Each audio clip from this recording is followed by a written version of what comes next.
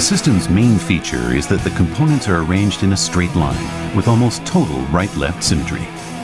Not only is the weight balanced laterally, but the center of gravity is ideally situated between front and rear wheels.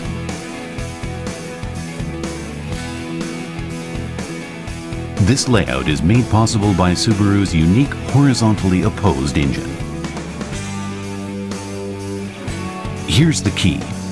The opposing left and right pistons move symmetrically, so they cancel out each other's vibration.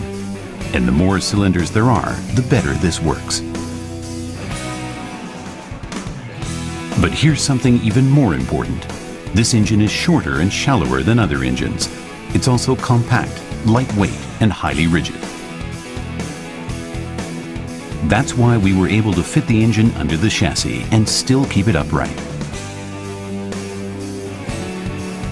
This gives the car a very low center of gravity, something that can't be achieved with other engines.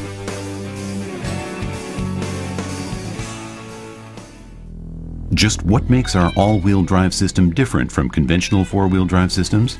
In essence, it's the torque distribution system.